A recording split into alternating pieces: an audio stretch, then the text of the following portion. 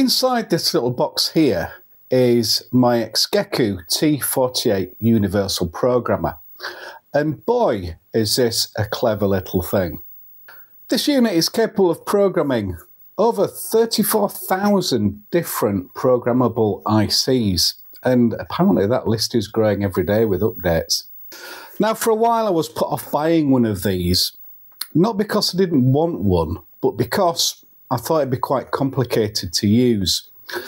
So in this video, as well as unboxing it and showing you the unit, I'm going to take you through step by step how to start programming your ICs. So hopefully you'll find it a little bit less daunting when you finally pull the trigger and get yourself one.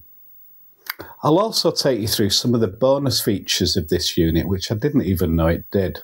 So before we get started, a quick thank you to the sponsor of this video, PCBWay. Not only do they do beautiful PCBs like this selection here from as little as $5, they have a super simple ordering process too. And every order they check before they manufacture it to make sure that it's going to work. But they don't just do PCBs, they do 3D printing and CNC machining. So check them out, there's a link in the description.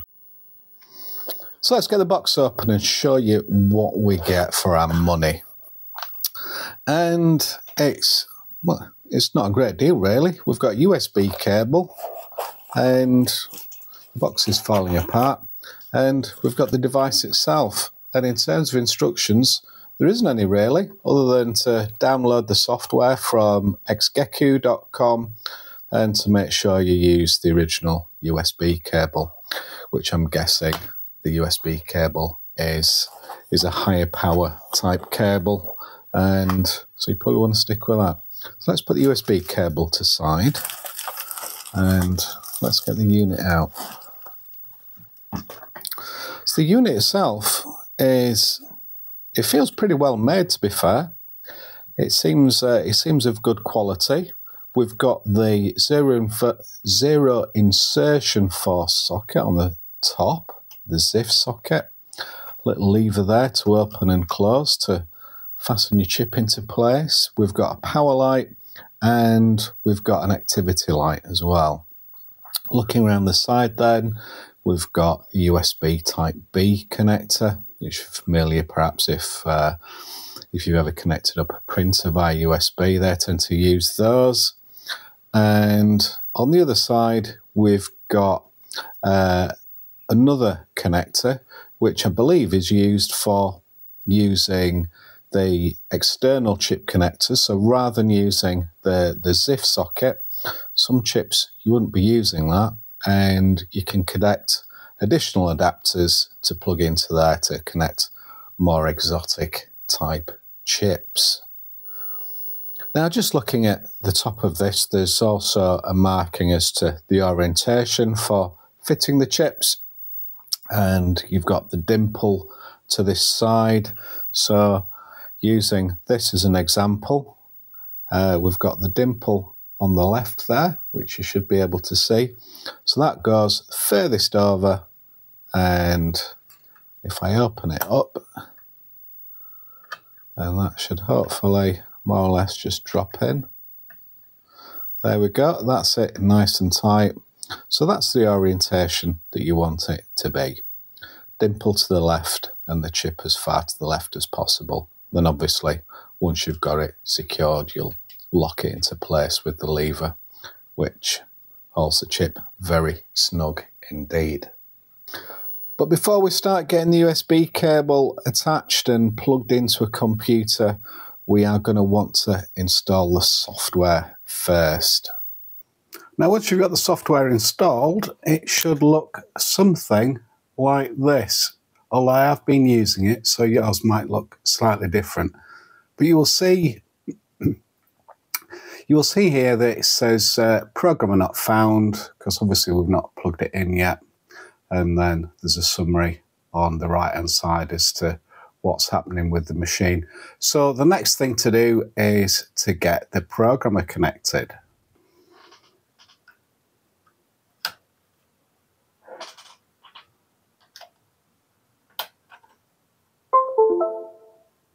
So we can see now, looking back at the programmer, we can just close this because it's detected now that the programmer is present. So hopefully you will be seeing something similar to this too. Now in this video, I'm going to program a couple of these EEPROMs, which I'm then going to use in the BBC Micro. And just in case you're not familiar with EEPROMs, they're erasable, programmable, read-only memory. And they have these funky little windows in them. And once you program them, you'd want to cover that window up. Well, you could cover the window up now, really. Makes no difference. But the purpose of the window is that you can rearrange these chips at a later date and put something new on it should you wish to do so. And you do that by exposing them to UV light, and that erases everything from them so you can start again from scratch. I just thought I'd mention that as that little window is peculiar to the EEPROMs, so that's what they're there for. So before we go back to the software, the first thing that we want to do is identify exactly which chip we have. And there is writing on these chips. And if I move over to the microscope, you should be able to see exactly what's written on there. And we'll be using that information to tell the Xgecu software what chip we are connecting up to it and wanting to program. So the next thing you're going to want to do is tell the software what chip you're wanting to program.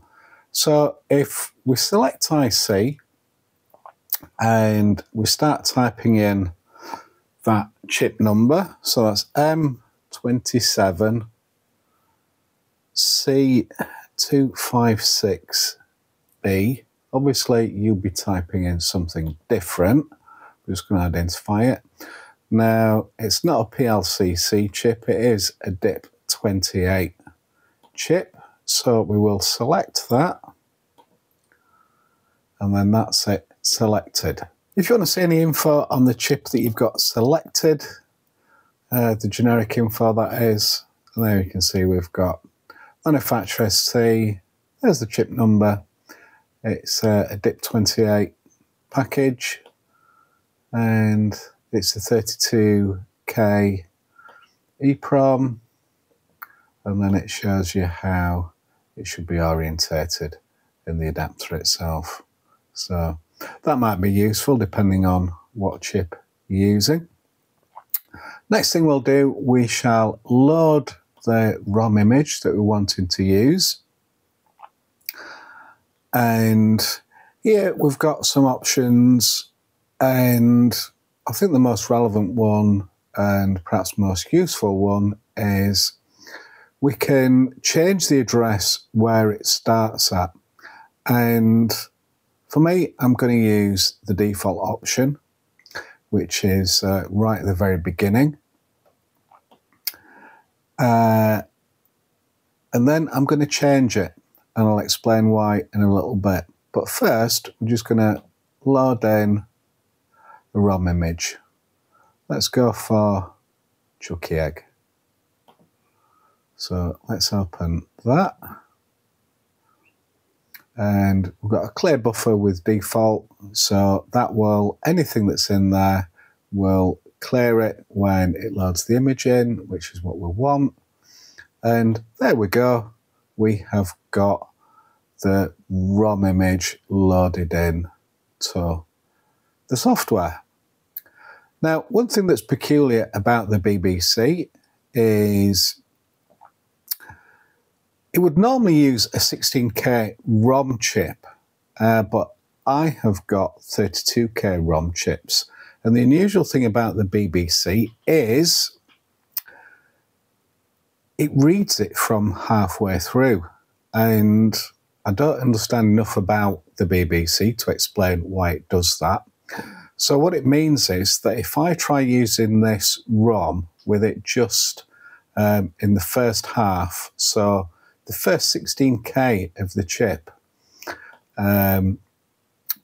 unless I make modifications to the inside of the BBC, then it won't see the first half because it's expecting the 16K chip. So what we'll do is we'll load in a second image, And this is where I said before, you can change where it loads in. So if I change that to 4000, which is halfway through this chip, this is at the 16K mark, and we'll just browse. We don't want to clear the buffer this time, so we'll disable that, because otherwise it'll wipe out the first bit. And we'll just load in Chucky again. So if I OK that, so this is probably something you would never need to do. You just load it straight in at the beginning. But if for any reason you need to load software in from anywhere other than the beginning, that is how you do it. So if we scroll down to address 4000, you will see we've got another copy there now, because we changed that value as to where to load it into. So there we go. Right, next thing we need to look at is the options that we've got here. Pin detect obviously is, as the name would suggest, it detects that the correct pins are present where they should be. A verify after does exactly what it says. Once it's written to the ROM, it will double check it. Skip blank just speeds up the writing process, where it doesn't write anywhere that's blank, because it shouldn't need to if the chip's blank. Blank check we will select. It will check the ROM image and it will check the ROM chip, I should say, and make sure that the ROM is indeed blank before it starts to write. Check ID is something that I'm going to turn off, because this has been giving me errors. Check ID is another way of the software speaking to the chip and verifying that it is the correct chip. By default, I would suggest you leave it on. But for these chips that I'm using, I'm going to turn that check ID off, because I get errors when it checks the chip. Now that might be because the chips that I'm using are counterfeit or whatever, but it doesn't work for me. But I would suggest in the first instance, you leave this checked. But I'm going to turn that off for reasons I explained. Now, the address range is something where you can use to just write to a specific area of the chip, or just read from it. But seeing as I want to program all of it, I will have all selected. So that's those options. Other thing you might want to consider looking at is the voltage settings. Now, I'm not going to mess with these. But you might need to, depending on what chip you're using. So by all means, I would suggest consulting with the specs of the chip that you're going to program and making sure that these settings are indeed correct. But it's not something that I'm going to be messing with, but it's something that you may need to check out just to make sure that the software is configured correctly for the chip that you're going to program. Likewise, I am not going to mess with the default current settings. I don't know what difference that would make, but it's something that, why change something if it works? And I have found that leaving everything default works fine for me. But that's just something to be perhaps aware of. So next thing to do is to program it. And we have a little program button up there, which we will select, and it's showing the chip orientation. I've already got the chip installed in the programmer. Obviously make sure when you put your chip in, like what I have there, that the lever's down, locking it into place, and then we can just click on program. All being well, this should then program your chip. There it goes, doing its stuff.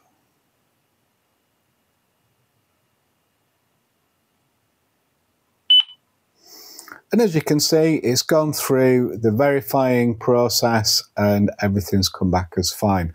So in theory, that is the chip programmed. If we clear the buffers, so all this stuff here, so if we clear all the buffers, then let's read this chip in and see what it does. And if we get rid of that, we can see that we've got two copies, as expected, on the ROM chip of Chucky Egg. So let's stick it in the BBC and see if the BBC is happy with it. Once again, making sure we keep that dimple to the top. So pin 1 to the top left. Oops, turn the machine off. That helps. Nearly, Simon. Right, that's that ROM in. So now we should have Chucky Egg. Star ROMs. There we've got Chucky. So star Chucky.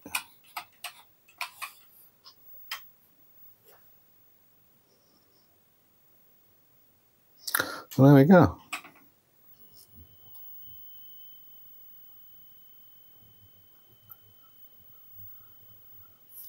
So one of its party pieces, which I wasn't aware of, is that you can test logic chips with it. And here I've got a selection that I've pulled from previous jobs on old Spectrums. These are 74LS157s. Now I thought they were all good, but with this little device you can also test it, which we'll do now. So let's bob one in. Get it right to the front. Remember to get the little thing up at the top there. And we'll shut the gate. We'll go over to the software and see the little symbol up at the top there, the A, B and the Y. If we click on that, right, let's click on Auto Find, see if you can find the chip. And it's found it. It's a 74157, as we said. Now, if I go back, because I don't know how else to do it, and click on Test. Oops, selected the wrong chip. Need to go 74157. So that's it selected up at the top. And if I test that now, and it's all good. So let's swap this out for one of the other ones. And I think the other three are dead. So let's test that one. Yep, so some of it's working, some of it isn't. So that's for the scrap bin. Didn't need to keep that chip in my collection. Let's test another one. And that's completely dead. And the last one.